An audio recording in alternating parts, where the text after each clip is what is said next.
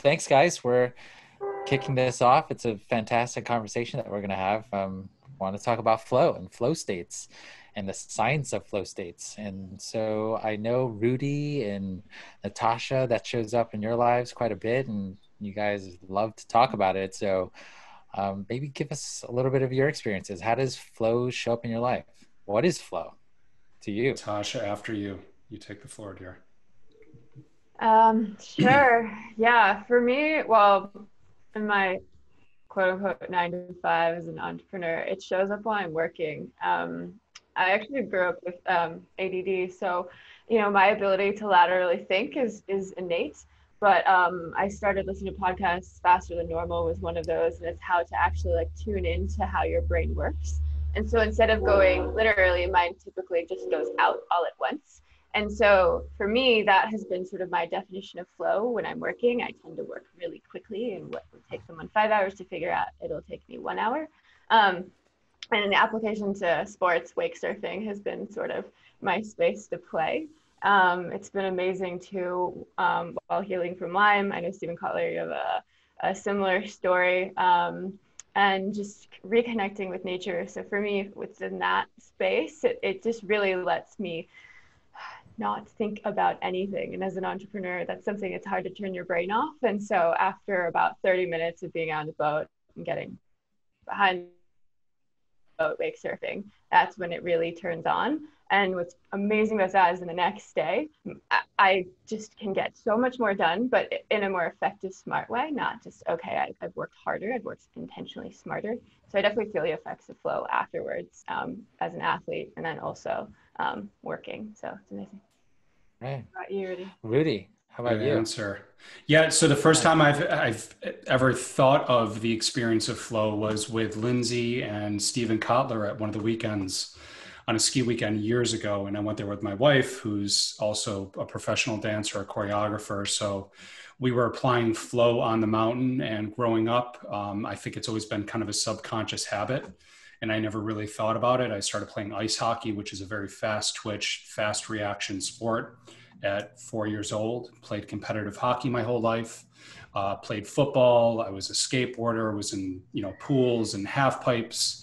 Was a downhill skier my entire life. So it was always like inherent that I was in a flow state, and didn't realize how addicted my body was to it until after I left college and started my own company and became a CEO, that like, if I don't exercise physically, I can't detoxify properly. Mentally, I can't detoxify properly. And I need like that fast twitch response. So I'm always kind of attracted to those sports that balances my neurology out. And my wife's like, go out and skateboard, go out and, roller hockey, something else, or I'm just not sane. So for me, tonight's conversation, I'm super stoked to have it with dear friend Lynsey.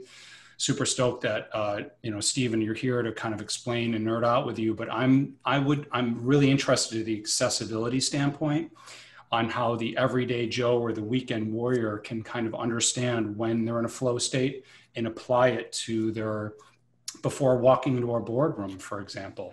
Like, what are those techniques? And also the recovery techniques. So if you're in high flow state, how do you pull yourself out and recover so you can be in another high flow state later? Yeah, all right. Very cool. Avisha. I think there's multiple different types of flow states, and as to how I get into them, at one point I actually heard Steven talking about something along the lines of getting lost on Wikipedia, or just some type of micro flow state where you look up and don't realize that you got distracted by something. And honestly, I think that's the type of flow state I tend to get in the most frequently, because I find myself going down like rabbit holes of reading through research journals where I see one and then it references another one, and then 2 hours later I realize the work that I was supposed to be doing. But that's like that type, and I'd love to hear Steven's thoughts on that later, if I'm just like patting myself on the back saying, oh, I was in flow. But growing up, I would say the nerd in me is going to come out yet again, which is video games. It's definitely something that turn it on, go in, and it encompasses the entire mind in a way that is sort of cheating, because it really grabs you in with lots of different stimuli. Yeah, I was going to say. I think call my addiction an addiction or call it a Yeah. flow state, and I'm addicted Yeah. to the flow state. Yeah. We'll see what the experts think about that. Right. Exactly. I wanted to I wish ask. I was more like Natasha, and it happened a lot during work. Yeah. Good Yeah. word, addiction, right? So we're going to get into hopefully the science and the neurotransmitters and the sympathetic and parasympathetic nervous system, right? Because those are addictive feelings. Yeah, and speaking of Natasha and work, I mean, I was totally, I've missed like two consecutive calls with Natasha because I've been so in flow at work. Like I just like lost track of time, and I don't know if I could use flow as my excuse for, gosh, I'm sorry, I missed our call because I was in flow. But yeah, it's what happens. All right. So, but I've heard so much about Steven and Lynsey. I can't wait to bring them to the table here. And why don't we just go right ahead and bring them up? So you guys know Steven, but Steven Kotler, I was reading his bio here. It's so incredibly impressive. So I learned so much here. Steven's a New York Times bestselling author. He's an award-winning journalist and the executive director of Flow Research Collective. He's one of the world's leading experts on human performance and the author of 11 books, including The Future is Faster Than You Think, Stealing Fire, Bold, Abundance, and The Rise of Superman. His work has been nominated for 2 Pulitzer Prizes, been translated into over 40 languages, and appeared in over 100 publications, including the New York Times Magazine, Atlantic Monthly, Time, Wired, Forbes, and he's also the co-founder of the Rancho del Chihuahua Dog Sanctuary. Can't wait to hear more about that. All right, and Lynsey, she's one of the most accomplished women in free skiing. She's been named Powder Magazine Skier of the Year, has starred in ski films from Warren Miller, Teton Gravity Research, and Sherpas Cinema, and is one of the first, is the first female to be featured on the cover of Freeskier Magazine. She's also a director. She's a creative force whose talent has transcended the world of skiing. Her photography has been featured in National Geographic and Outside Magazine, and is the creator and host of the podcast Showing Up. All right, well, welcome to the table. Let's get Lynsey up here. So those bios don't suck. You guys have done all right for yourselves. Pretty impressive. I just want to also note— high performers. Yeah, exactly. But Lyns, I also want to add on what a great friend, and like your spirit, like getting to know you as a friend and knowing your, you know, your inner workings and and just your subconscious. You're such an amazing human being. It's an honor, honestly, to be your friend. Thank you so much for saying that. So, Thanks for getting a hyperbaric chamber. We should talk about that too. Okay, sure. anyways. Absolutely. Hey, but Steven, thank you so much for joining us this evening. So super psyched you guys are here. First question, you ready? Lyns, I'm gonna go after you if you don't mind. And then Steven, if you can piggyback. Lyns, do you have an example of like your most epic flow moment that you can share with us in your career, possibly skiing, or there's so many different sports that you're a part of? And then Steven, can you nerd out and just kind of give a flow 101 and how it relates to neuroanatomy, neurotransmitters, or sympathetic system, or parasympathetic system? For sure. Yeah, I also just want to get everybody to check in with Steven here. He's I've been actually taking his course for the last, I don't know, as I can get it in, and I'm just I want him to get recognized right away because he has created this language, and we're so lucky to have his time that puts into words and into a framework and into a language that not only science can get behind, but the rest of us can start to really apply to our life. So just really excited to share this state that we all know that we've never been able to have a language to talk about. Absolutely. So thank you for creating that. He's such a mad scientist. We're just so lucky to have him. And here I am just talking my face off. So you asked me to talk about a flow state. The most epic flow state that you can remember. Looking back after understanding Kotler's work, like looking back, like, holy crap, I was in like an epic moment in that flow state. Yes, it is such a treat to get to share this story. And it's not short. Go as long as you need. There's what I love about this flow work is that it's not just the fluffy side, it's not just the happy side. It's really talking about the work that it takes to basically live and do things that only a superhero could do. This was one of those, like, not the prettiest motivators, but the original reason why I stepped up to ever even consider hitting a cliff that you shouldn't live off of, 7 stories high. And after I'd heard people tell me that the female body was incapable of landing such a stunt, and having these belief systems be the norm because there hadn't been a female to do that yet. And so I really got into the belief around that I needed to shift for myself about challenging that universal truth that we all sort of accepted as like the edge and didn't even imagine questioning it. There's a certain line in Jackson Hole that a lot of the guys had hit, but there hadn't been a female.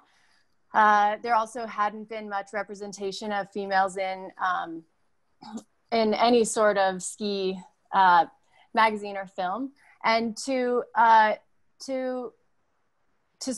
to perform at the same level as the guys in order to qualify for getting your footage or your availability to be there, your validity. Does that make sense? Yes. So basically, nice. I had to hit something really big, and I had to change my belief system around it in order to accomplish that. And at first my motivation was a little bit like, screw you, watch this. Like, you don't think I can do it because no one thought I could do it because no one had. And it was a little bit of that, but then over about a year that it took to actually prepare my body and my mind, and then step up to this big line and end up experiencing a complete flow state during the whole thing, which to me is translated as like the most pure sense of appreciation in the world. Like, I've never felt anything better.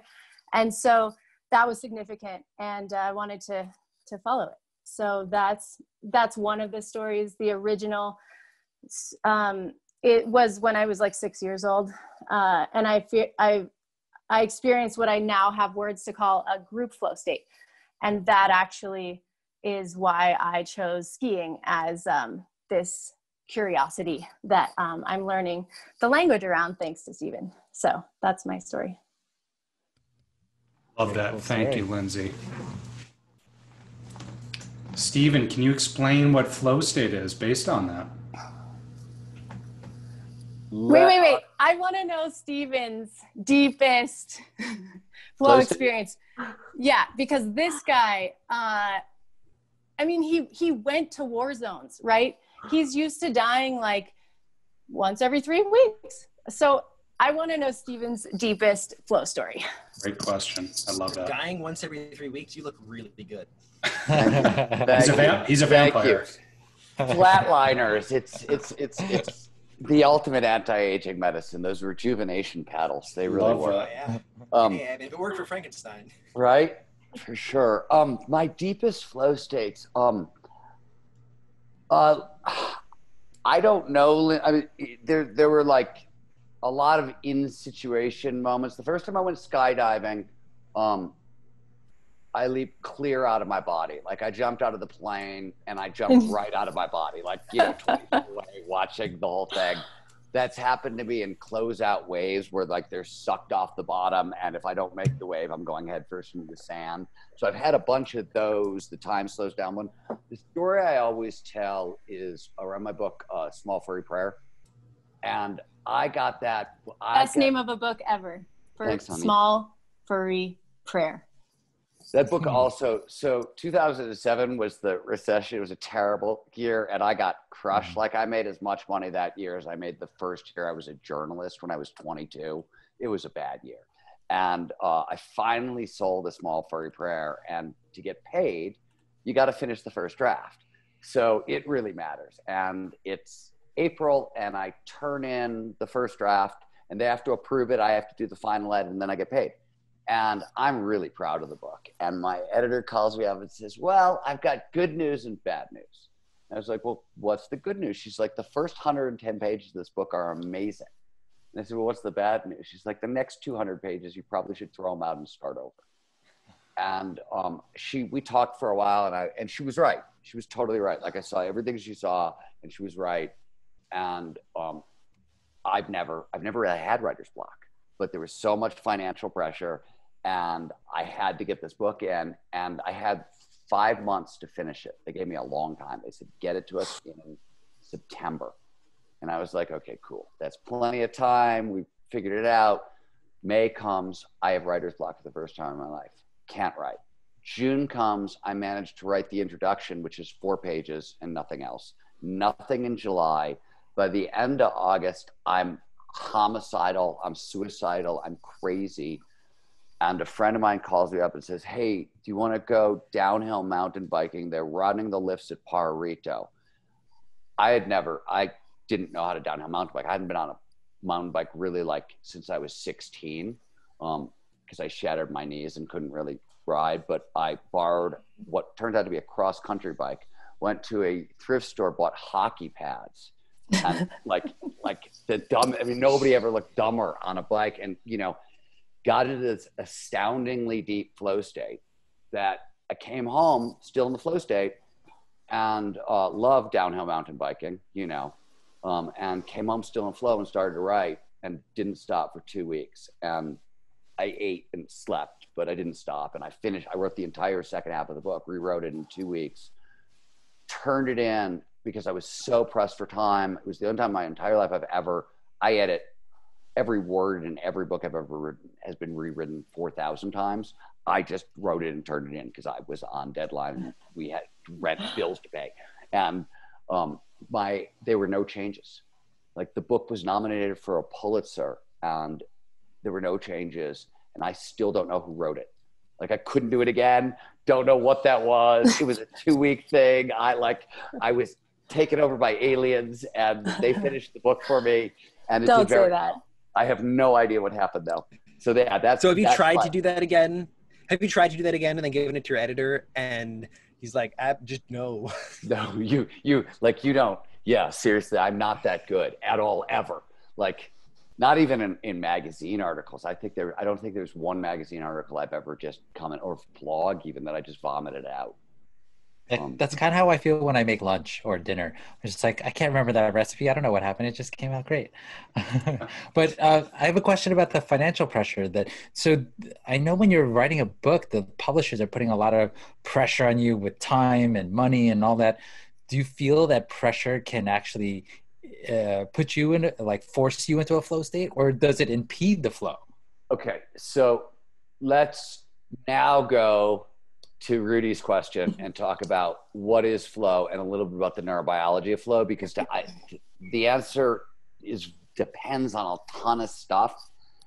Anxiety, which is norepinephrine predominantly, mostly can block flow. A little is helpful, too much is terrible, and it depends on a whole bunch of stuff. So makes sense. Starting really briefly, scientists define flow. It's an optimal state of consciousness where we feel our best and we perform our best. And it's those twin elements, both performance and emotion, that are really key and sort of make flow distinctive. It's any of those moments of total concentration, rapt attention on the task at hand. We get so sucked in, everything else vanishes, right? Time passes strangely, sense of self disappears, and all aspects of performance, both mental and physical, sort of go through the roof. And as Avisha, am I pronouncing your name correctly? Yeah, you got it. Avisha, cool. As Avisha pointed out, when he was talking about his best flow states, there's a spectrum. Flow's like any emotion in terms of how it affects us. You can take anger. You're a little irked, you're homicidally murderous. Same emotion, different ends of the spectrum, right? Flow, you can have micro flow and macro flow. Micro flow is exactly what Avisha was talking about. This is where you get so sucked into a video game or so sucked in down a rabbit hole of thought that an hour goes by and you didn't notice it. And maybe your whole sense of self didn't disappear, but bodily sensation did. And like an hour later, you pop in, you're like, oh my God, I got to go to the bathroom so badly, right? You totally forgot your sense of body self, right? It wasn't totally, you had a little bit of consciousness in your head, but like that was gone. And then there's real men use other bottles. extreme, right? Lynsey's story, right? Hucks an enormous cliff. Time slows down. She feels one with the universe, enormous amounts, right? So it's a spectrum. And we're starting to get a better handle on what that spectrum is. When psychologists define flow, because it's helpful to take it one more step, they talk about, depending on who you ask, 6 to 9 core characteristics. I've mentioned some of these before. So the complete concentration in the present moment, the merger of action and awareness, the vanishing of self, time dilation, a couple other things.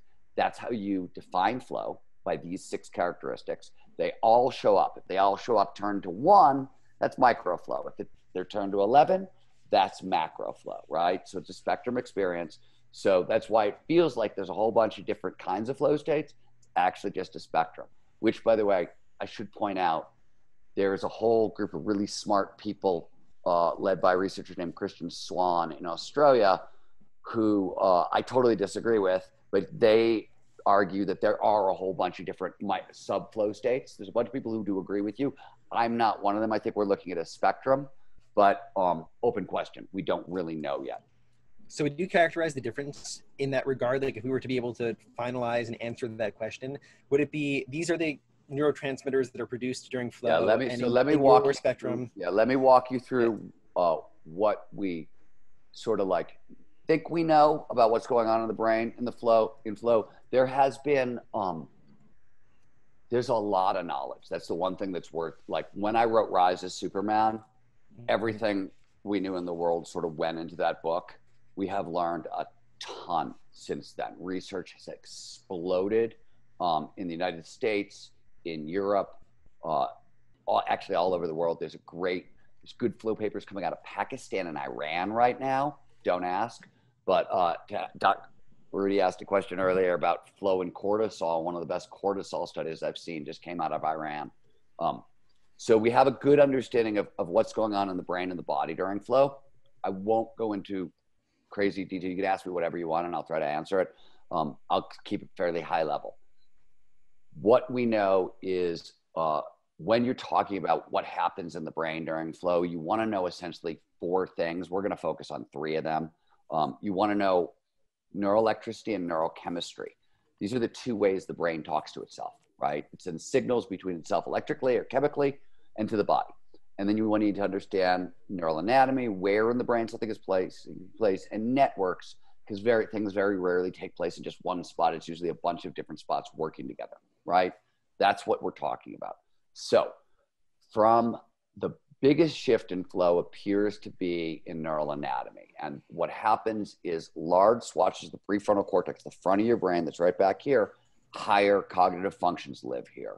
Long-term planning, logical decision-making, sense of morality, willpower, that's all prefrontal cortex. It gets very, very quiet. It turns off, essentially. This is why time passes strangely in flow. Time is a calculation performed all over the prefrontal cortex. As it starts to shut down, we lose that ability. And in fact, we can lose it very, very, very quickly for other reasons that I'm not going to go into.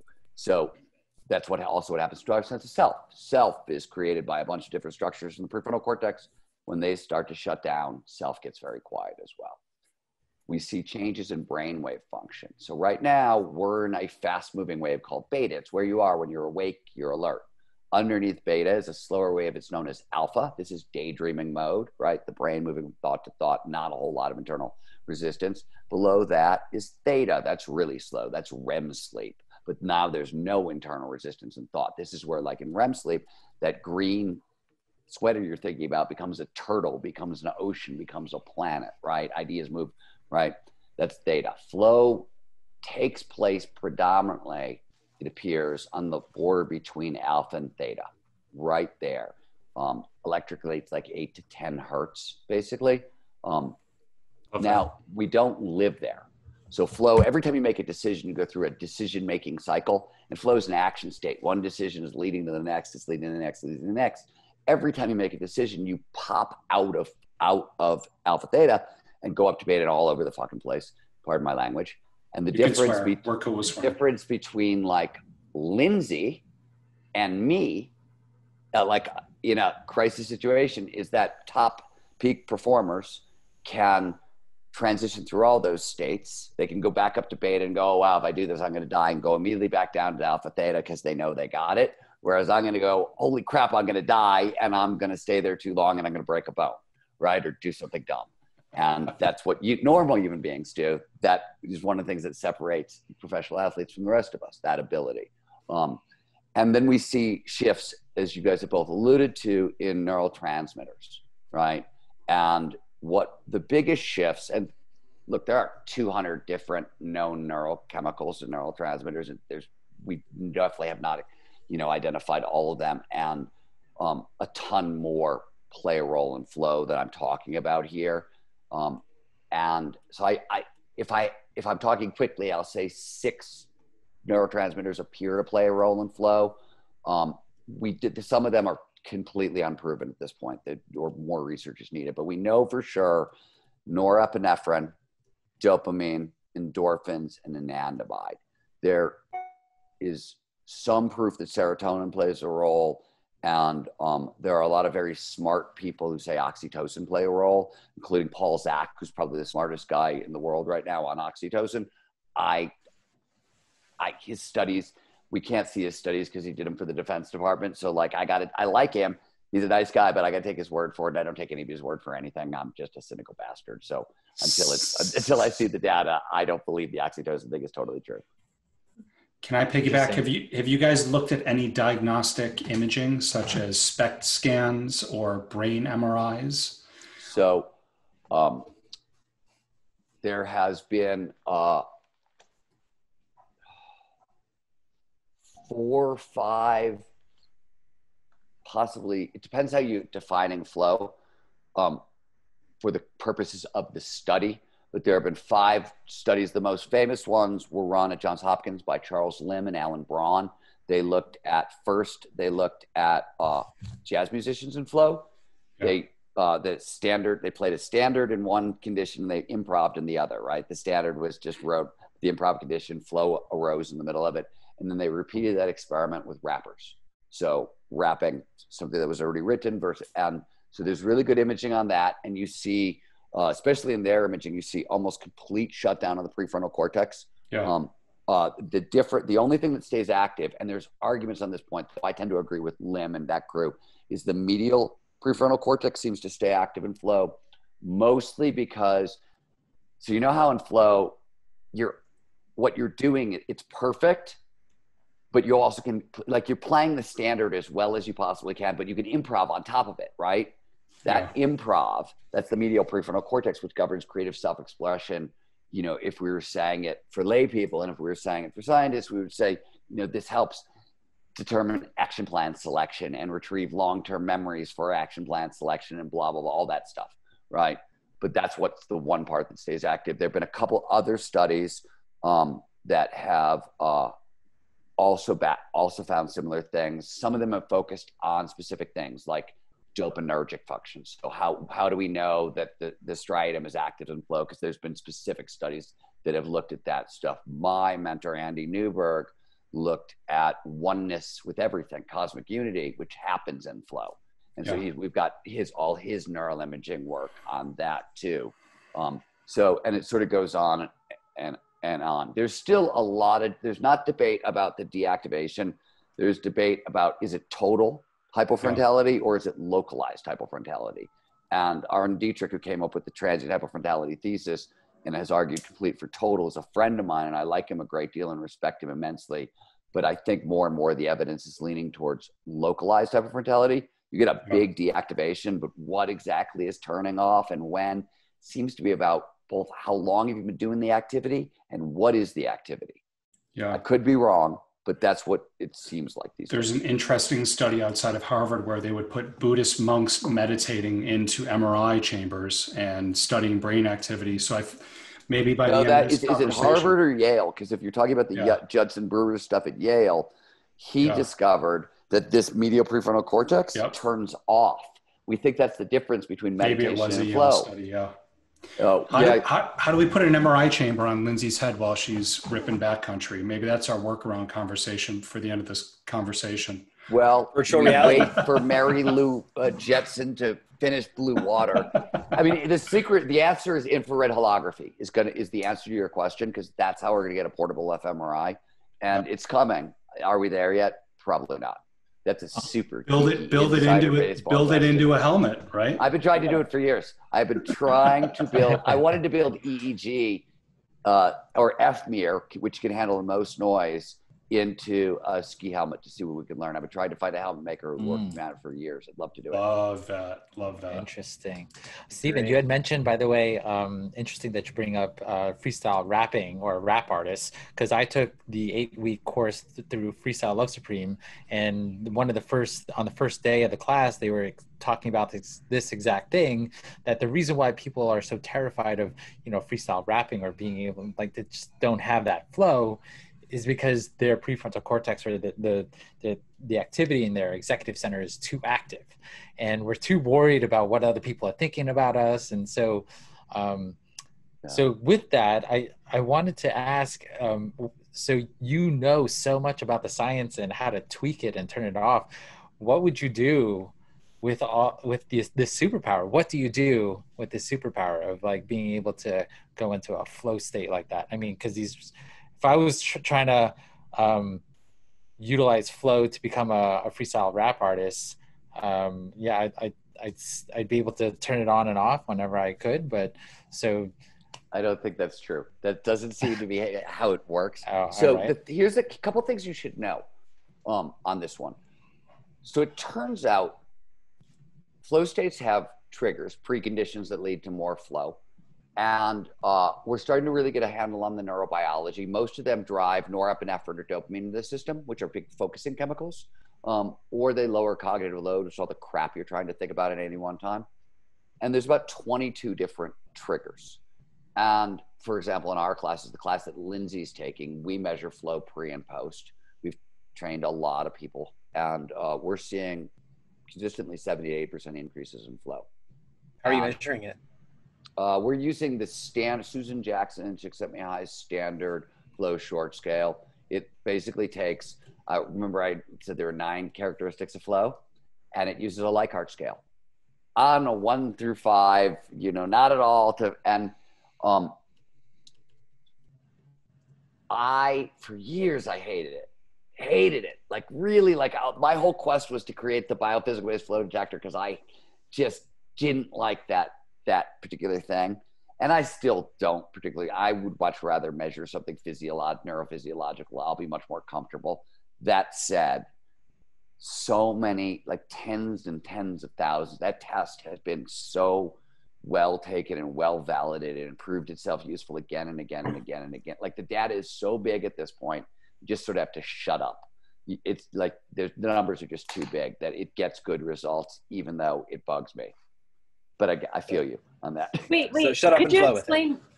Could you explain what you mean by it? Like, this flow short scale, the meaning scale. The problem is it's not that the scale is bad. The scale's great. It's not that this core characteristics of flow are wrong. It's that asking you, Lynsey, you had a flow state yesterday, and tell me, how much did your sense of self disappear on a scale of 1 through 5?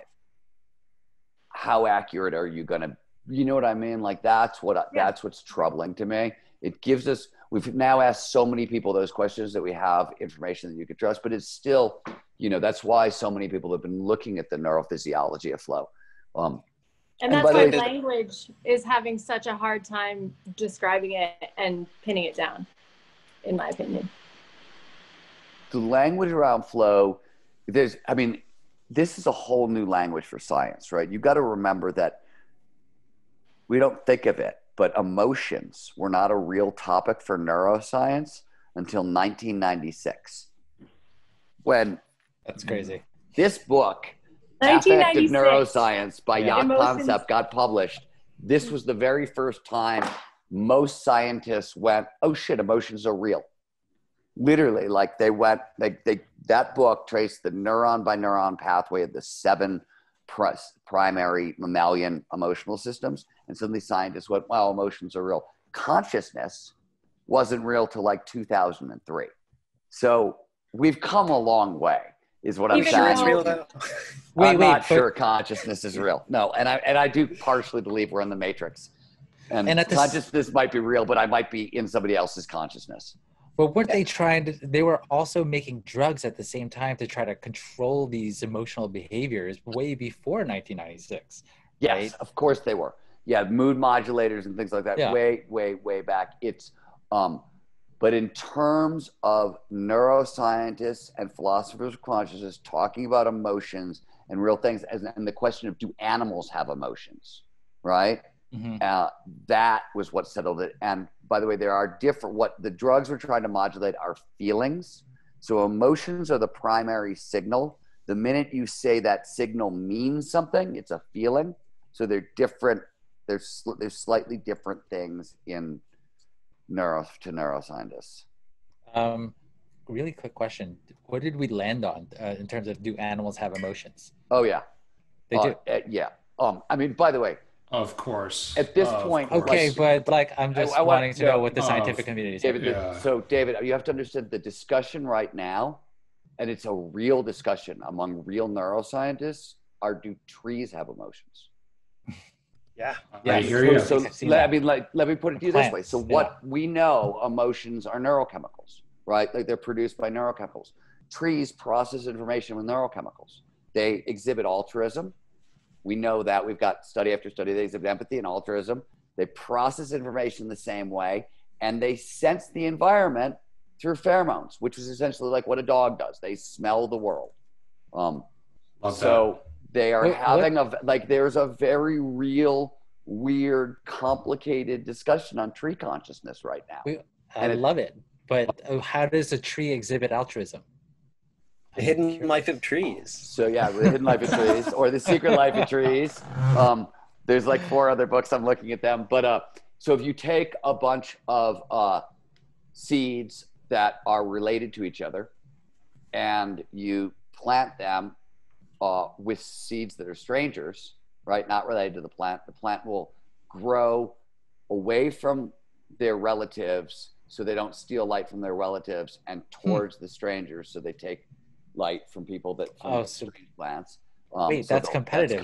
That's competition, but it's altruism towards their kin, and they will also do the same thing. They'll coexist with other plants, and they'll share light, and they'll grow apart if they want to, depending on signaling and relationships. Is there also tree seppuku? Pardon me? I said, isn't there also like a tree seppuku where one will like fall over to provide either more light or resources to the neighboring trees? I haven't heard that, though. That sounds like something Richard Powers would have written around in the Overstory.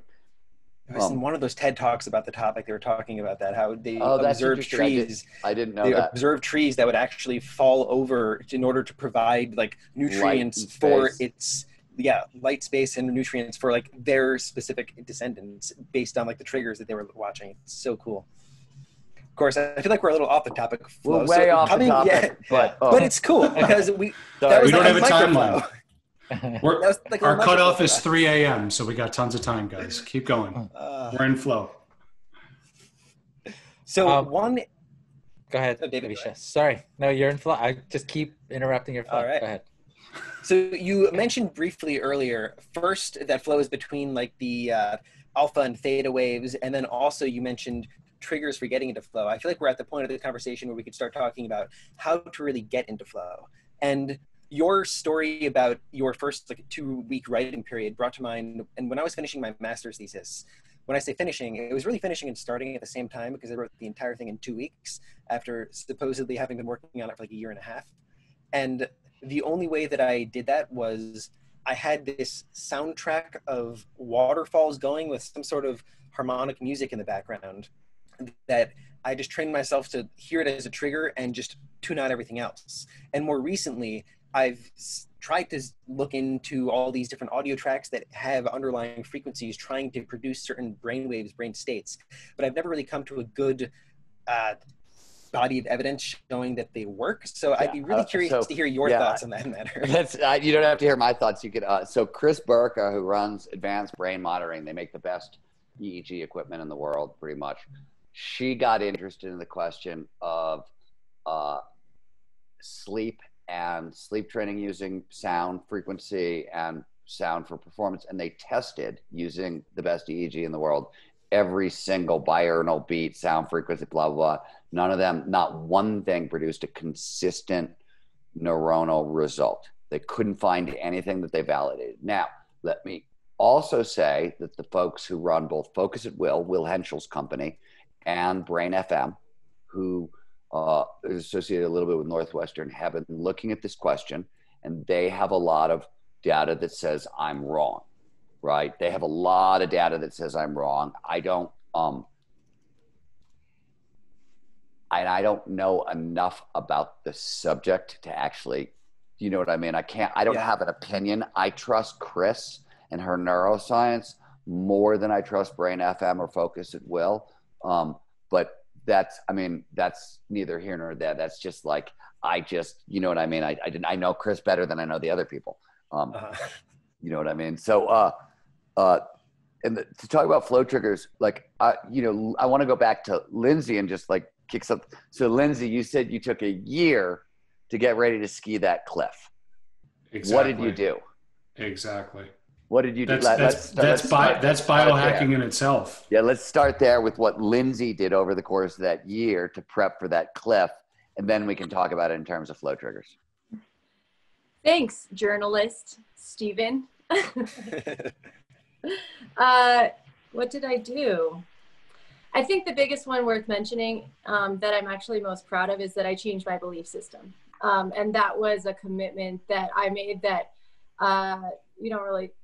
I didn't talk about or anything. It was this experiment of if I could change my belief system, what could I accomplish? And then I tapped into this other belief that that we're told all the time, which is that we are one. And if we're really one, then I should be, even though I'm being told a female body can't withstand this impact and only men can, because we know that muscles are built differently in men and women.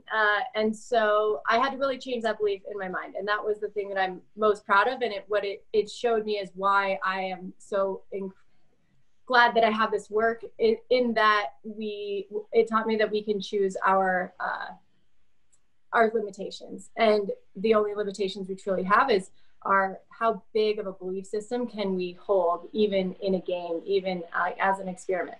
And so that's the biggest thing. And then after that, it's just the little things like Steven says too, is like showing up time and time and again at the gym because I want to see if I can do this thing, and showing up, at 5 a.m. at the mountain over and over, watching the snow, learning every bush, every tree on a mountain, and then doing the visualization to live it true, even though I hadn't seen it. So I had to create the vision and then live that true with practice and showing up for it all the time. And I always say, just building this life that most people wouldn't think was possible. It was the same sort of belief system. I decided to do one thing a day toward that crazy dream that I didn't necessarily tell anyone about. And, I'm sitting in it now. So, awesome. Yeah. I love that. But you're a unicorn. You're not a normal girl. You're a unicorn for sure. Just another belief system we can all choose to adopt. Yeah. Yeah. By the way, Lynsey and I disagree with you, Rudy, on this one. We were talking about it the other day. That's the real thing I think you learn. So Andrew Huberman, Dr. Andrew Huberman, who's at Stanford, who we work with from the collective, he said the most brilliant thing the other day that is so true. He said, if you really get to know peak performers, and he does a lot of work with the teams and the spec ops group, they will all, the one thing every peak performer knows is it's always crawl, walk, run. Yeah. That's the thing, by the way, that peak performers know, that everybody else thinks there's a shortcut somewhere.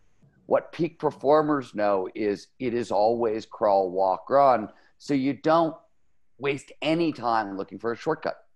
Yeah. You know, right? Like that, the thing about learning is it feels terrible because you're bad until you're better. It's invisible. Learning sucks until it doesn't. Yeah. And it sucks for everybody. And one of the main differences between peak performers and everybody else is that peak performers already know that. They don't expect it to feel any different. And they're not mad when it sucks. Yep. Right? Like it doesn't like, oh, it's going to suck for a while. Okay. That's just how this part of this particular process feels.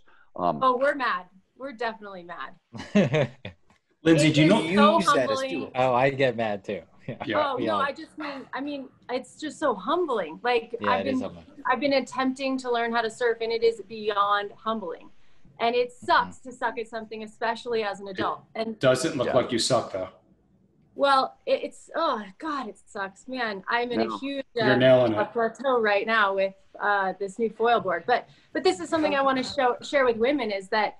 Yeah, actually it is uncomfortable for the first 5 or 10 times, but if you're willing to get through that first 5 or 10 times where your boots suck and it's freezing cold, then I promise I'm going to show you some magic, but like, let's get through it. Yeah, and nobody really exactly. talks about this stuff, and yeah, super refreshing. So the other thing is, also, we know, this is sort of backwards facing. We're going to come back to the flow trigger thing in a second, but this is really an important thing to point out.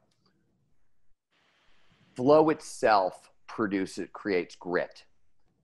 And for example, if you look at incoming high school freshmen, and you look at what they call their primary secondary activity. So high school's their primary activity. So maybe they're in marching band or they are football. What their primary secondary activity freshman year, the greatest indicator of will they still be doing it as seniors is how much flow did it produce as freshmen. Flow is so fun, so autotelic, so rewarding. It's what eases the suffering, right? Flow is what makes the grit worthwhile, and peak performers already know that, right? It sucks at the beginning because you haven't started getting the flow that is going to reinforce this thing that you're doing, and then it's not going to suck as much.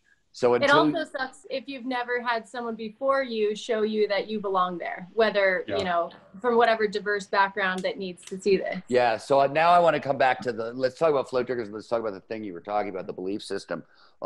There's a big picture one, but the small picture is Mihai Csikszentmihalyi, often called the godfather of flow psychology, identified a number of, very early on, 3 flow. He was the first person to figure out that there were 3, he called them proximal conditions of flow or flow triggers.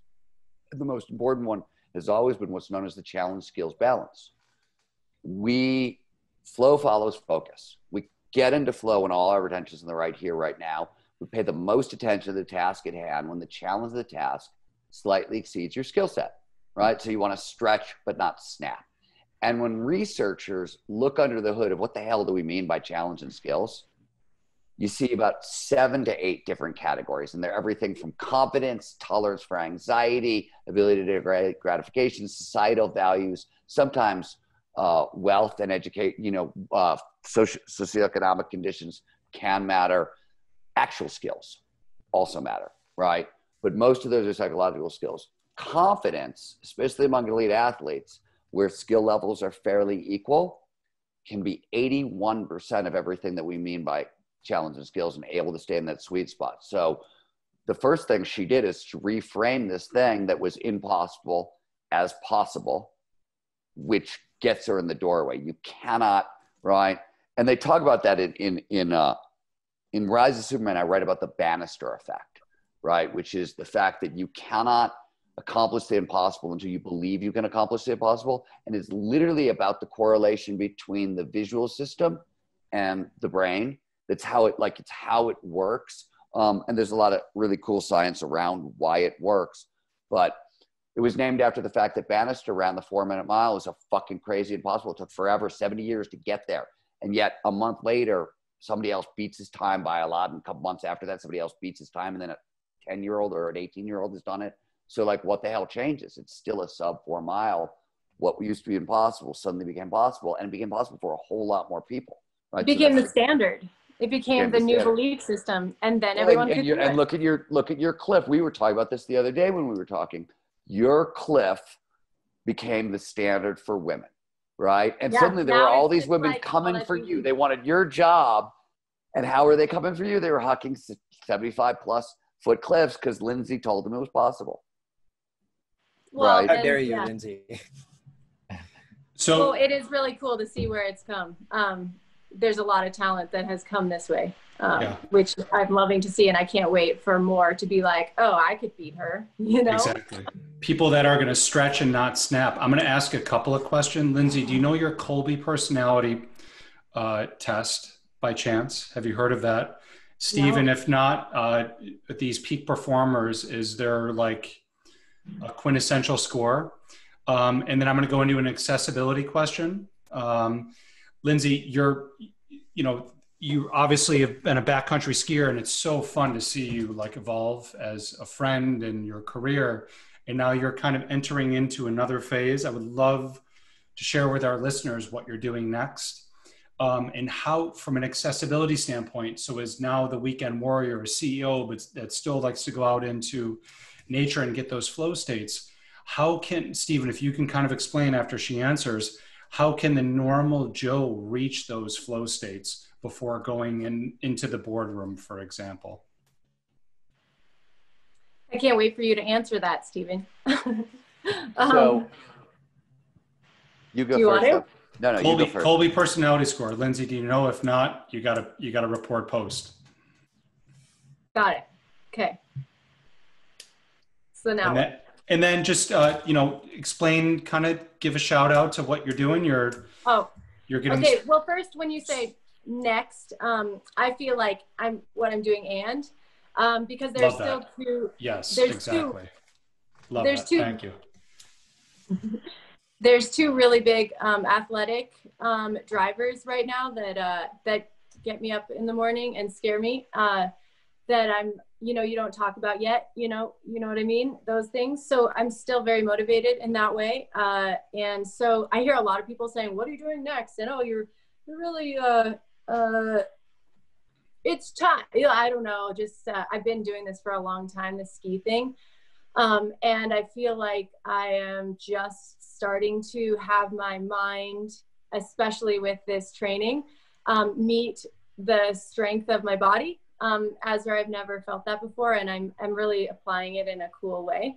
So that's athletically, and but I'm also having this opportunity to get to share.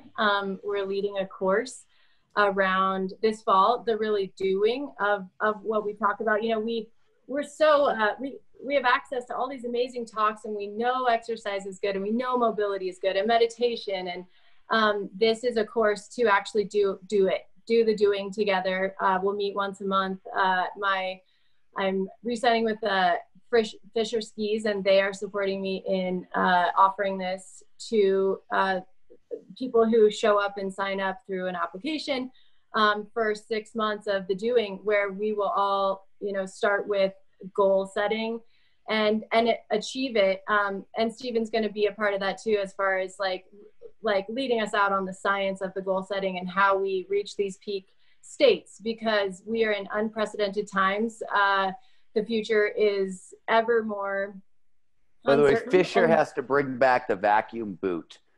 I'm said willing to do it. I'm willing to do it. Listening. They can have me for free, but they got to find me an old pair of vacuums before I do it, because they killed and for ski fans, one of the reasons Kotler is so rad is because he's obsessed with buttering, and buttering is rad. If you're a skier, you want to feel this sense of style. We'll have to explain it, but it just feels so good, and it shows a lot. So anyways, where was I? I got lost in my train of thought. Or you are in your and phase of life. Your next, Steven's going to be a part of this and moment. Well, my mission is to represent the divine feminine in the mountains, and show that we can fly, and we are rooted in love, and we're so much more capable than we thought we could. so now how can this epic person, Lynsey, that's been in a flow state her whole life, now move into this and moment and another career and apply her flow states to more of a white collar position, if you will? So that's the accessibility, Stephen. How does that work? How can the white collars learn from this lesson? So I'm going to mostly talk about flow triggers, but I want to start with something that Tasha said, because she had on a really important point, and it's worth bringing back, which is she goes out and does the thing that she loves and gets into flow, and the next day shows up at work, and the result is heightened productivity, heightened creativity, and more flow. And that happens for two different reasons. Reason one is the obvious. Flow is a kind of focusing skill, right? It only happens when our attention is in the right here, right now, but it also means it's a kind of particular attention where we're paying attention without the prefrontal cortex being totally active, et cetera, et cetera. But it's a skill. And, you know, all the mindfulness research teaches us that we can train up focusing skills. So every time, the more flow you get, the more flow you get. So when you get flow on the mountain, when you get flow, you know, whatever, we call it your primary flow activity. So this is the main mistake people make, especially as they get more and more successful, is they stop doing the thing that they love that produce the most flow, right? Because children and marriages and jobs and et cetera get in the way, and you're costing yourself. You're costing yourself because this is your main training for flow, right? Like you're training your brain to get there. Also, speaking specifically what Natasha was talking about, this is not my research, this is Teresa Amable at Harvard, discovered that the heightened creativity that shows up in flow, and a lot of different people have tried to measure it. We've tried to measure it at the Flow Research Collective, they tried to measure it at the University of Sydney in Australia, a couple other people, and it's huge. It's a 400 to 700% boost in creativity. And creativity is literally, using the technical definition, the creation of novel ideas that are useful. So it's a 400 to 700% boost in that. And if you break it down into all the subcategories, problem identification, all the other things that go into creativity, we've tried to measure all those things too in flow, and they still look like that big. So huge boost in creativity. Productivity come also because of all the feel-good chemicals you get during flow. Those linger on, and you see exactly what she sees. So one way to get more flow in your life is literally don't stop doing the easy stuff that produces more flow. There's really good neurobiology that shows like do that. And it's exactly what people get busy and they stop doing those things. All right.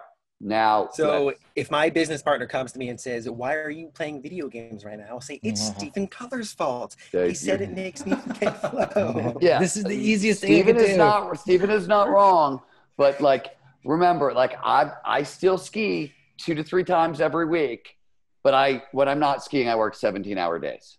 Okay. And even when I'm skiing, I usually work 7 hours and then ski 8 hours. So like, I don't think flow is an excuse not to work. I think flow is an excuse to work more. Got it. But so let me ask. Rudy, I've been dodging your question a bunch, and I don't mean to. So let me just answer it quickly, and then we can get on to a more fruitful discussion. One, really important for people to understand, one of the most well-established facts about flow is it is ubiquitous. It's universal. It shows up in anyone, anywhere, provided certain initial conditions are met. This is how evolution shaped our brain to perform at our best.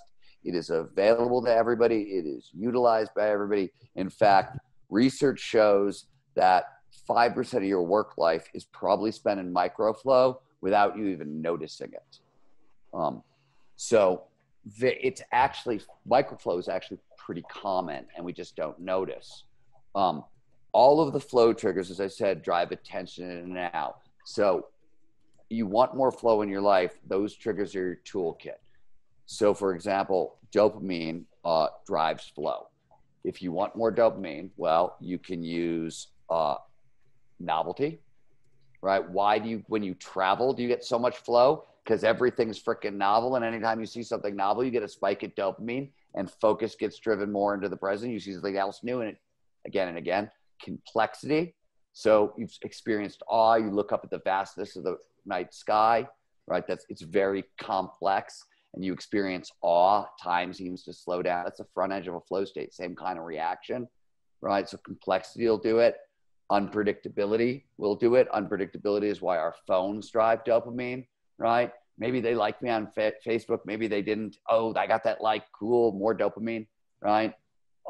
Risk, emotional risk, intellectual risk, creative risk, physical risk, of course, obviously, but there's no priority to physical risk. We've been talking about it because it's Lynsey and me as well. You know, there's a bunch of accident sport athletes on the call, but you know, it doesn't have to be physical risk at all. In fact, public speaking is the #1 fear in the world, right? Yep. So like, you really want to go after this one, right? And, you know, talk to any frequent public speaker. They'll tell you that in a good speech, you don't know what the fuck you said because you were in flow the whole time, right? That's like if I'm in flow during a speech, the only time I know that like it's when it's over.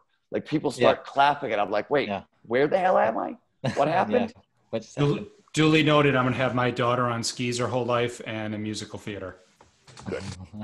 So there's also the challenge skills balance. This is so critical, right? If you asked David, you asked a question earlier about anxiety, right? This is where we started. We finally come back to your answer, which is with the challenge skills balance. If you're anxious, the challenge is going to be too great. So we always say that with flow work, there's a bunch of peak performance basics, the positive psychology basics, the dumb stuff, regular exercise, mindfulness, gratitude practices, healthy nutrition and hydration, social support, and sleep, right? Without those 6 things, you can't do this on a regular basis because you can't rise to the challenge. So you got to take care of your energy level physically and emotionally using all the basic stuff. And then you want to when you go, you want to be in attack mode, right? You flow. There's more and more evidence that you actually have to trigger the fight response to actually get over the hump and into flow. So you're always going to go from this moment of frustration of, oh, this is hard, into I'm going to fight back. And then you might drop into flow almost immediately. But there's always going to be that moment of, you know, and everybody here has ridden a mountain bike? Yep. Okay, I figured. You guys know this experience. You go out mountain biking and you think in your mind on your way there, you're like, oh, it's a bicycle in the mountains. It's going to be flowy and mellow. And then you get on the trail. And that's all you remember from the last ride. And that's all you remember. And then you hit the trail. The first thing you remember is you're like, oh my God, this is a violent sport. And if I try to be flowy and mellow, I'm going to get my ass kicked and go to the hospital. And you've got to get into attack mode right away. But there's that moment where you're like, oh, fuck, I got to work that hard. And then you dive in and suddenly you're in flow. We've all had that experience of just like, oh, crap. And then you dive in. Or if you're a skier and you come upon, you're like, oh, crap, there's, 1,000 feet of bumps in front of me. I'm going to have to do some work here, right? And then you do, and it drops you into flow.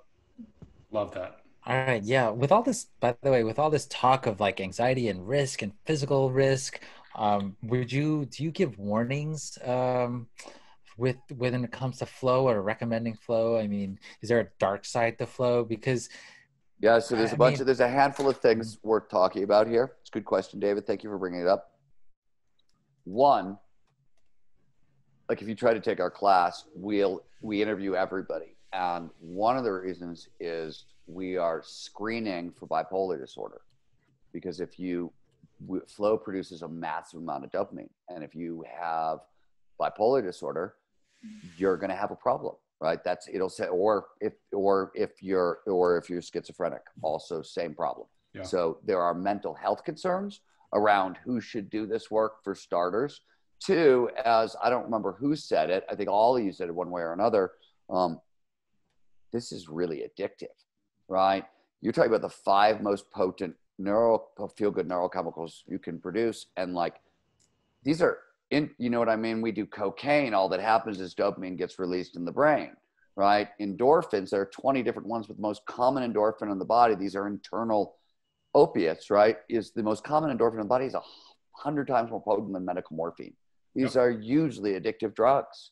And if you get a lot of them and then you get cut off from them, it does not feel good. And Yeah. You know, you can have depression, you can have problems. And when you have an experience like I had, where you're a writer who's used to getting into flow every day, and you get writer's block and you're locked out of flow for 6 months. I was suicidal before I went mountain biking. Like before that happened, I was literally like, I was punching the floor on my office. I was so frustrated. I thought I was absolutely crazy until I heard David Foster Wallace interview where he talked about the fact that sometimes he got so mad writing Infinite Jest that he would punch the floor in his office. And I was like, see, it's not just me. Yeah, I mean, that's how I feel when reading Infinite Jest. But the quintessential example is rock and roll artists, right? They're on stage, they're in flow, and then they get off stage and they want to continue staying in flow. And they're, you know, they're artificially enhancing that. And then the next day they're on a bus, they're not recovering. And it's this constant, like, wanting to be in that flow state. And when they get off tour, they're having significant problems.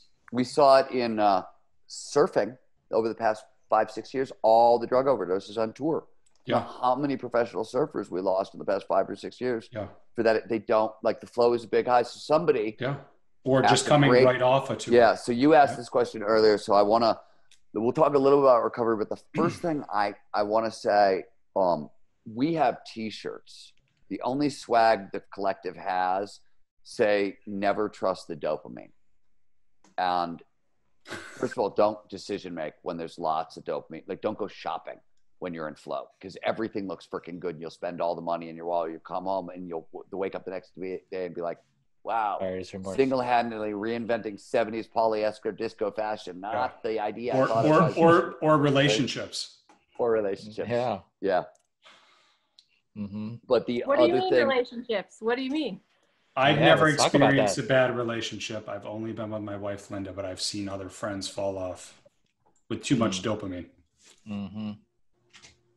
And oxytocin, like it's the combination of the two, right? So what I see is people who get really good at this. And so a lot of people have poked at this. Abraham Maslow, the great psychologist, talked about the plateau. He liked peak states, but he was more interested in what he called plateau states, which weren't as high, but were much more sustainable. You cannot live in flow. It's neurobiologically too expensive, right? You have to cycle, come in and out. But one of the secrets to getting back in, right? Like Natasha, I think, was talking about, like, going back to work and back to work and back to work, and you're kicking back into flow because you're working on a project kind of thing. One of the secrets to that is don't ride the dopamine high too high.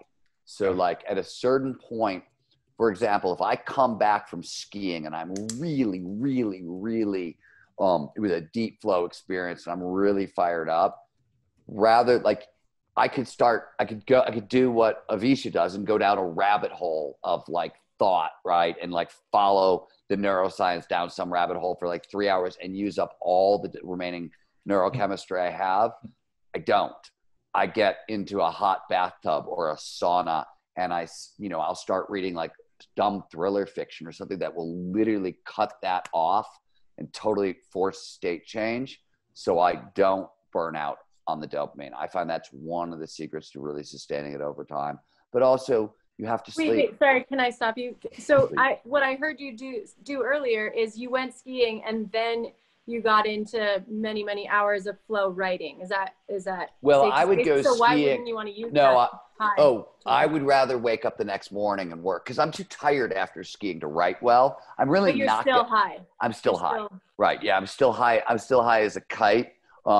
And it'll just, my thoughts will loop. Dopamine fires up pattern recognition. So one idea leads to the next, leads to the next, leads to the next. It's not going to stop until the dopamine is gone. Right. It doesn't stop. So I have to turn it off. With delta waves of sleep. You can delta wave sleep is a great, so I'll do everything, I'll get in the sauna, Epsom salt bath. I will force myself to relax. That's the only time I'll actually use TV. It's the only time when I'm trying to get out of flow, I'll use TV. Okay. So go back to just finish on how this applies to relationships, and then I'll let you guys. That was not my comment. I always tell people, like, when it comes to relationships, don't trust. I mean, I've had a long marriage, so maybe you could trust me on that. But like, I don't know. I'm not a relationship expert. That's one of them, perhaps. Well, then what were you talking about, Dr. Rudy? I'm not going to name names on this conversation, but people in dopamine highs and hyper excited states at certain parties, and then they have the Burning Man girlfriend for a couple of days. Right. And, you know, it's like, oh my God, I'm in love. And like, this is my end all be all. And then they go back to a normal state of reality and like, what the heck are we doing? That makes so much sense given what Stephen was saying about the shutdown of the prefrontal cortex, which is the seat of decision making. Yeah, and what Stephen is suggesting here is that we should all take cold showers. Long-term planning, risk assessment, these go out the window in flow. There you go. Right? It's not like the state is great for certain things, but it's designed for specific things. It's not an all-purpose tool. We should do a research project on failed relationships after Burning Man to prove this point. Yeah, and then also, Rudy, you don't have to prove it, right? Like it's right there on the ticket. Don't make any life-changing decisions for a month after the festival. It's on the ticket. I'm quitting my job. I'm, breaking up with my wife. I'm getting married. It's hilarious. But yeah, with relationships. Why I don't go to Burning Man. Well, there's a lot of other reasons, but that's one of them. It's not happening. That's not one of them. What? I don't think I'm going to leave my wife at Burning Man. I get annoyed by the people who are, I don't like being around people who are like wired on dopamine because I'm like, wow, you sound like a moron. So can you bring flow into relationships, Stephen, Lynsey? Of course. Group flow. They talk about it. So group flow, which is the shared collective version of flow, they do subdivide group flow into a lot of different categories. And one of it is interpersonal flow, right? You and another person in a great conversation, right? First time Lynsey and I sat down to talk, we looked up 5 hours later, right? We were on that couch and both of us were working. And we just like turned around and we were like, what the hell just happened? That's interpersonal flow. Okay. But if it comes to romantic relationships, right? I don't know if you saw Vanilla Sky with Tom Cruise and Penelope Cruz, delayed gratification, like you got to delay it as long as you can. So that's kind of playing into what you were saying to just like kind of dampen, don't ride the dopamine high too high. Does that relate at all? I cannot remember Vanilla Sky. I saw it, but it was probably, you were in flow when you saw it, so you I definitely wasn't in flow when I was annoyed, actually, I think, when I saw Vanilla Sky, if I remember correctly. We know that all the neurochemicals that are produced in flow are social bonding chemicals. And flow is actually more, so romantic love is a cocktail of norepinephrine and dopamine. That's what romantic love is. That's what creates that feeling. The dopamine, the norepinephrine is the racing thoughts. I can't stop thinking of the person, salience, oh my God, right? That's romantic love. Flow is those two chemicals plus three more that are also social bonding chemicals. Endorphins are like mother-child bonding. Serotonin is the pro-social calming chemical, right? It means like if I'm comfortable around you, we're all buddies, I get serotonin. If I don't know you super well, you don't get as much serotonin. Then mine, oxytocin. So very pro-social chemicals. Flow is really great for relationships. And certainly couples that spend a lot of time together in flow, I'll tell you where this really actually matters a lot in a really interesting way. So we have been doing a lot of work trying to figure out what does peak performance look like at the lower end of the socioeconomic spectrum. Because there are lots of, if anxiety matters, if you have to work 3 jobs to feed yourself and you're raising 3 kids, your levels of anxiety are through the frickin' roof. So what does flow look like for you, right, has been an issue that we're dealing with. And one of the reasons it's so important is if you've only got 20 minutes a day with your kids, that 20 minutes better really count. And the best way for it to count is for it to be group flow. Because then you've got all those heightened social bonding chemicals and a lot of accelerated learning. So it can be a lot, it's better quality time. And we've been looking at it. It's a very difficult context to try to do this kind of work, but I think it's a worthy cause. And this is exactly where we've been studying that question. So that's the accessibility point. And what would be the easiest, cheapest way? What's the take-home message for the family that can't afford going on an epic ski trip or... But you're missing the point. The point is clearly not an epic ski trip. point is, I mean, the most important thing I think is starting your day with 90 minutes of uninterrupted concentration for the most important task you have to do all day, and practicing distraction management on the front end. So you go into it with everything ready, turned off. And then you said, and 90 minutes is specific. This is the period we focus the best for. We are designed the way that REM sleep is designed for 90 minutes. So our periods of awakeness and alertness were biologically built to be focused for that long. The research consistently shows that this is the period for complete concentration. It's the most important thing you can do. Start your day with a 90 to 120 minute period of uninterrupted concentration and use it devoted to your hardest task. For me, that's writing, right? And I do more than 90 minutes. I'll write from 4 a.m. till 8 a.m. every day. But that's the most important thing I can do. And then my attitude in my writing is I've tuned the challenge skills balance right. So I am, in writing, this is easy because I know that if I'm trying to write 1,000 words in a day, that's super difficult, but not impossible, right? So it's right. So that's how I do it. But to each his own. And, you know, so that those are like, it's really practical and simple. It's not, the biggest problem with flow hacking is it's so unsexy. Yeah. There's no whiz bang pill. There's no, there's 3 or 4 things you should do every day and ways to approach the things you do. But what's the example with the family? What's the example with the family? The family, I mean, sometimes with families, like even just novelty, right? Like just get out of the local, go to a park, go for a walk together in an environment you haven't been in, right? And certainly a walk in nature is always a good fix because it calms us down, right? We know a 20-minute walk in the woods essentially outperforms most of the SSRIs on the market. So stuff like that is sort of really simple stuff with families, I think. Thank you. Also, I like, you know, there's rhythmic games.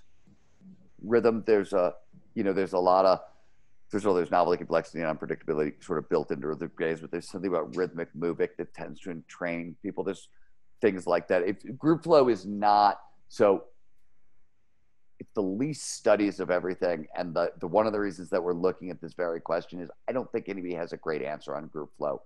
We are getting to the point we can measure individual flow, but like, how do I put a group into a scanner? You know what I mean? Until we get infrared a lot, like, I just don't know. They're looking hard at this. This is not my group, but the Platypus Institute, David Bach's group, Arne Dietrich, who created the transcendental frontality hypothesis with them. They've been looking hard at this question of group flow. And Michael Siegel has been working with them to try to develop some technology for it. So at some point soon, we'll have some technology. Can I add to what you're saying here? Please. For families, would you also suggest getting outside in nature as a family and scaring yourself a little bit, like you're saying on that scale, you know, how can you challenge the situation to the point where you're going to have that time where, did you see how close you were? Oh, in a good way, in a healthy way. So, outdoor haunted houses. Lynsey, a couple things so first of all, I always tell this to people whenever we start talking about questions around families. I don't have children. I don't want children. I don't like children. I'm not an expert in anything. Okay, so I'll take this one. But what I will say on this stuff is I'm not going to tell parents to make risky decisions for their kids. But what the research shows is, boy, it's probably a really good idea to teach your kids how to take risks over and over and over again, right? The research is really consistent on it. And, you know, the difference between the generations, I grew up in a generation where you could fall, you know what I mean? Like I had broken so many bones by the time I was out of high school. It was silly because I grew up in a generation where you could run outside, you know, for 10 hours at a time and break things. Mm-hmm. The only other thing I wanted to add on to have Kotler talk about was like, you know, he's talking about all the ways to get into flow and why you want to be there. But really, could you talk a little bit about motivation and what comes even before you start taking those actions? Yeah, it's a good point, Lynsey. So we talked about flow states having triggers. It is very clear that curiosity, autonomy, mastery, passion, purpose, these are your big 5 intrinsic drivers, big 5 intrinsic motivators. They're all essentially flow triggers, and they don't work by themselves. They all essentially produce dopamine, right? And a little bit of norepinephrine. But when you start stacking them, that's where you get real power. And while we don't tend to teach this, we used to try to teach this to people before we train them up in flow. And we found that it's really hard to train people in the hard work of meditation until they've started to get some flow. But basically, you have to have curiosity, passion, purpose, autonomy, and mastery. So curiosity, multiple curiosities is how you create passion. When you take your individual passion, you couple it to something greater than yourself. That's purpose. Once you have purpose, you need the autonomy to explore your purpose, the freedom to just look at it, and you need mastery, which is the ability to develop the skills to go after your purpose. And these are the big 5 intrinsic drivers, and they should be stacked and aligned. And when they are, the big deal here is focus. Our brain is an energy hog. It uses 25% of our energy at rest, right? And so most of that energy when you're actually activating the brain is spent on focus. It's really energetically expensive. When you're motivated, when all your intrinsic drivers are lined up, you get focus for free. And you don't have to expend energy for focus, right? When people talk about motivation, what they usually think about is grit. Grit is what you need once the motivation runs out. When you properly stack your motivations, you have to rely on grit a hell of a lot less, right? Because grit is a trainable skill too, but it's hard and you've got to earn grit, and grit doesn't really get rewarding until it's generating a lot of flow. So you want to start with all your intrinsic drivers, I always think. That is such a great takeaway. Thank you, Lynsey, for bringing that up. I know we are coming up on time, but we have some rapid fire questions that we definitely want to get out. So Avisha, do you want to kick that off? Sure. One quick question for Steven, which is, we've been spending this whole time talking about all the underlying aspects of flow and how to structure a mindset to get into it. But if I were to say, or if I were to ask you, you've got $100 and you are to buy some tools to help you get into flow fastest, what would that look like? Either from things you have purchased or just you would recommend based on all of your expertise right now?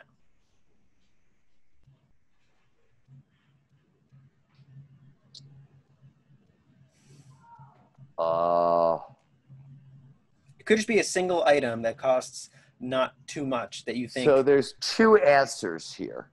But if you've got $100 and you're really aiming for flow, I would probably be spending it on a cup of coffee, some really good sativa, and some iTunes songs to play on my Walkman. I mean, there's not really flow in a pill, but that's you add in a couple other things and you're gonna get close to that. That's not the exact answer you want. I don't really. A good pair of hiking shoes. Like, you can't get that for $100 anymore. Yeah. So I don't, that was what was popping into my head. And that's just me. Because the other thing you have to remember is there's 22 different flow triggers. Not everybody is super susceptible to all of them. This is my point to Lynsey with the risk. Not everybody is wired for risk, right? For example, my wife is not at all.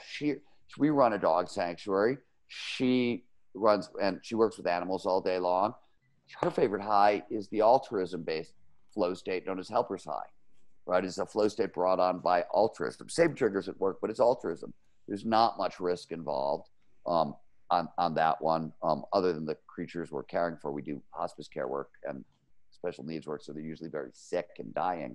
So there's risk there, but she doesn't want to go out and do any of this stuff, right? So it's genetic, it's nature and nurture. We're not, everybody's dopamine receptors are differently activated, et cetera, et cetera. That's why I'm so excited to help spread this message in different languages, from different triggers. And your wife is such a good example of that. There is this, I would call that divinely feminine, and that's not a woman-man thing, right? My fiance's mom is one of the kindest, sweetest women in the world, and she just she's with plants all the time. And it's like this other communication that no one's talking about, and it's not in the science. And so I'm excited to help you, broaden your reach in that way too. Love that. Thank you, Lynsey. Love that.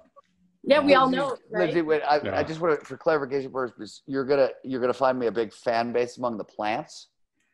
Because one, I think the plants like me already. I just have to say, I have to say, I've got a good. Some of my best friends are trees. But would they sacrifice themselves for you? Yeah. But okay, so Lynsey, I have a question for you. It's a kind of a rapid fire question, and going based off of the motivator stack. All right. So, what would you say your flow motivator stack is like, or what's your stack? Could you? Why do you do what you do? Like, it's kind of like, why do you do what you do? Are you doing it for the glory? I know we were talking about this a little bit beforehand, right? But what drives you? Is it the glory? Is it to help people, or to show, feeling. Yeah. What did you say, Dr. Reedy? The feeling. Is it the feeling, or, showing what you can do? For me, it's an idea of this feeling that it will be once I get there. A big motivator right now is I really want to fly with dolphins, like check that off the box. And so I'm trying to figure out how to get there. There were definitely times that I probably wanted to prove something, and that motivated me. There were lost you there. Well, let's start from the top on that one. I've definitely been motivated by and the impact I could have, and found out I could do a lot less than I hoped I could, which was also really disappointing. When you're talking about helping others, and the best way I think that I can do that is by reaching my highest potential, and then saying like, these are the tools that I used. And that's why I'm so excited to be offering this course and say, hey, I want to reach this new goal. Do you want to join me? Because, we're so isolated, and our world has shifted, and I think we need each other. And why not all step up to like what we once thought was unattainable or impossible together, and see how it goes. So. Love that. Thank you for that. Yeah. Awesome. All right, Steven, I know you have a book coming up that's out in November. Is that correct? No, I got a book in January, Art of Impossible.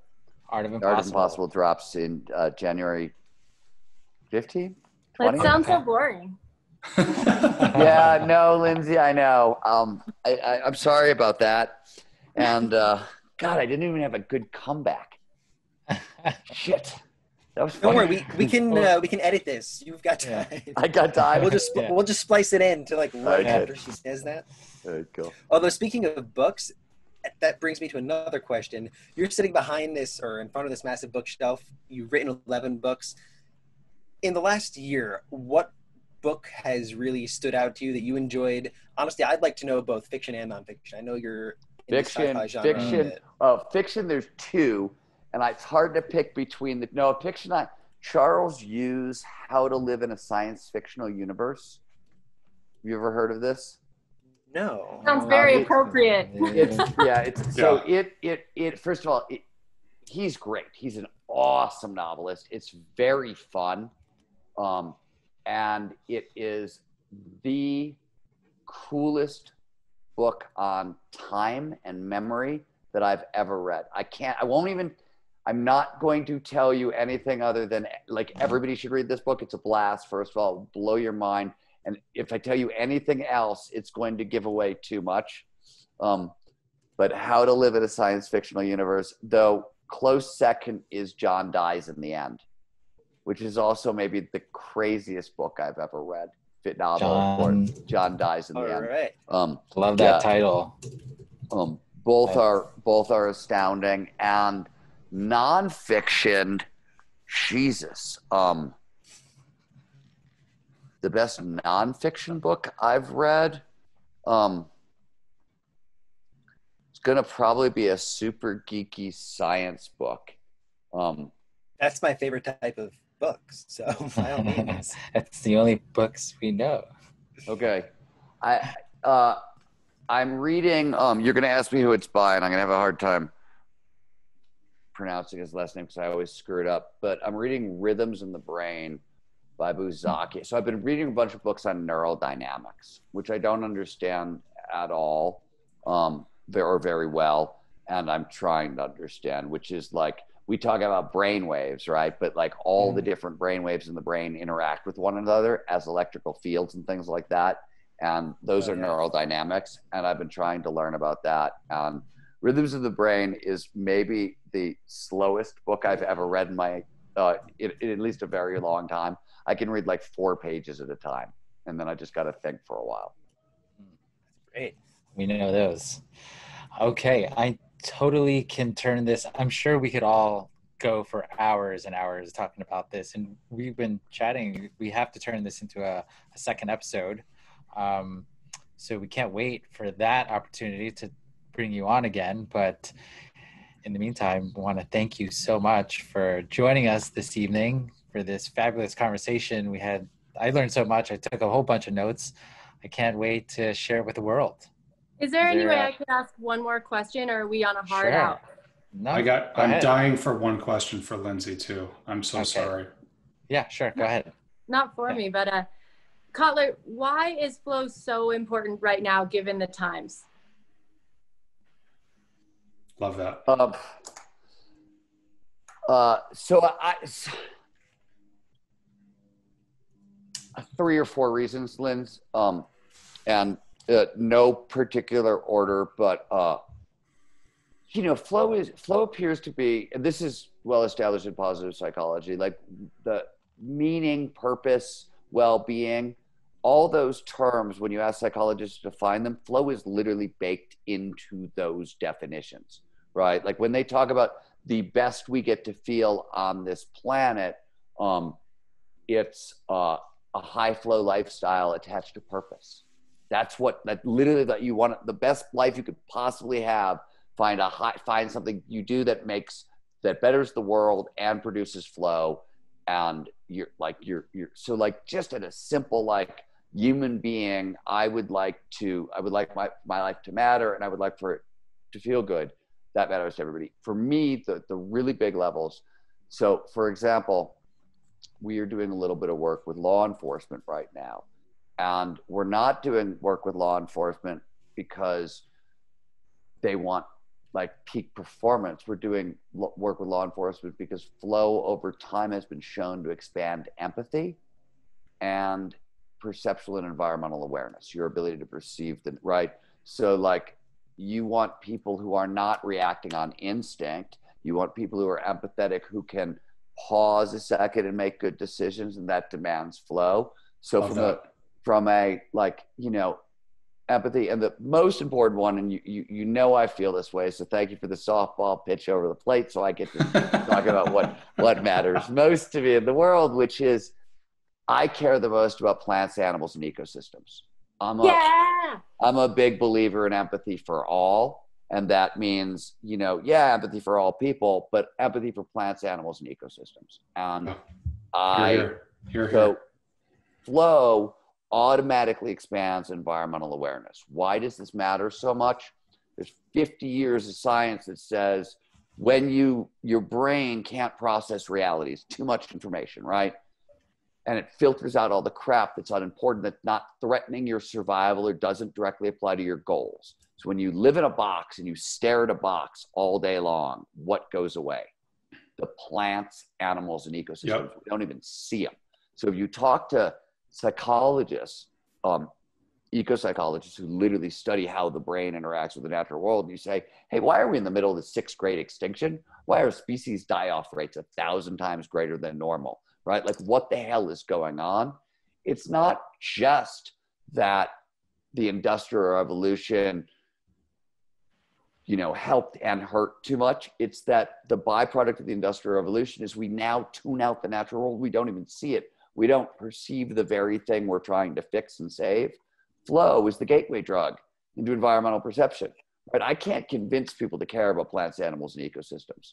I've tried my whole life. written 3 different books in temps. I've given thousands of speeches.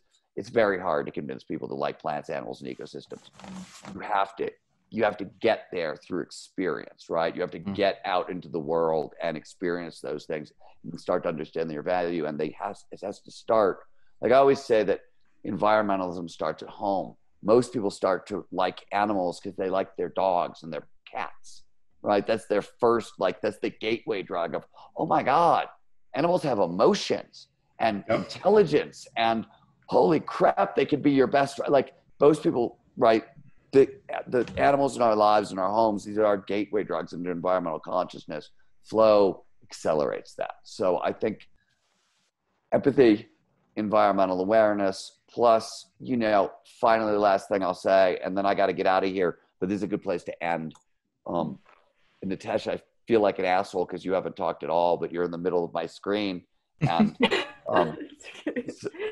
she's very self-conscious about it. But and there's a delay. The one thing I want to say is that what a lifetime spent studying human performance has taught me is that we are all so much more capable than we know, right? But capability is an emergent property. You only figure out what's possible for you by pushing yourself to your edge of your abilities and then pushing some more and pushing some more. But that's why is flow so neat? Because we're all capable of getting really damn close to Superman. Maybe we don't all get to be Lynsey Dyer and huck 80-foot cliffs, but we can get a hell of a lot farther along than we want. And by the way, if you want to huck 80-foot cliffs with Lynsey, you could take her class this fall, I think, and it sounds like she'll get you off the cliff. No, you'll get yourself off the cliff. Can you also just, for a second, is this just for wealthy people? Is this just for the elite? Tell us who this is for. Flow's for everybody. I mean, it's ubiquitous. This is our birthright. That's the craziest thing about it is people want flow in a pill or they want a technology. I'm not interested in it. I don't study those things. I don't study the pharmacological and stuff, and I don't study the technological stuff because the story I always tell is that I was shot at on 5 different occasions as a journalist. And none of those occasions could I look at the dude who was shooting at me and be like, excuse me, sir, would you put down that AK-47 while I take this pill and get into flows, dodge your bullets? Right? Like when you need peak performance, you need peak performance. I don't want to rely on technology, or I want to rely on my own psychology. Everybody's got the psychology. This is all of us. There's no gateway drug. It's just what you choose to do with your brain. Yeah, absolutely. Epic. Love all this. I think we've arrived at the pinnacle of biohacking right here. This is definitely it. When we talk about peak performance and why we do what we do, it's all about trying to get into this flow. So, gosh, beautiful. I love it. Beautiful words. Thank you so much, Steven, Lynsey, and Biohack the World team. I had a fabulous time. All right, guys and gals. Hey. Thank you. Thank you Good so night, much, everybody. Steven Thank and you Lynsey. so much for spending some time with me. Yeah, it was great to meet you guys. Our pleasure. Bye, Linz. Our honor. Bye, Linz. Bye, Kotler. Bye, guys. Bye, team. See you guys.